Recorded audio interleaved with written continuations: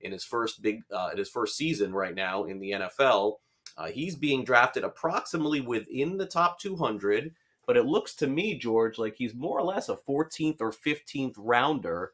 So what we would call is a dart throw here, just making the guess that Watson becomes the number two to Lazard's number one.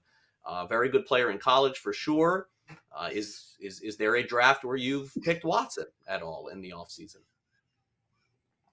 I don't think a year long. And best ball, yes, I do have some Watson in best ball because once again, best ball, it's best wide receiver. Let's see what happens here, but not in a year long. You mentioned I call it mud against the wall. You said dartboard, same thing.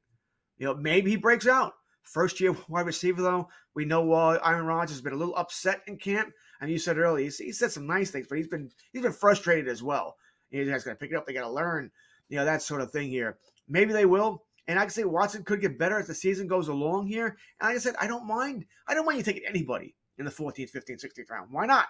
Want to take your dartboard throws. Maybe you hit the bullseye. Odds are you don't, but maybe you do. So I don't mind, Craig, but I'm not betting on it.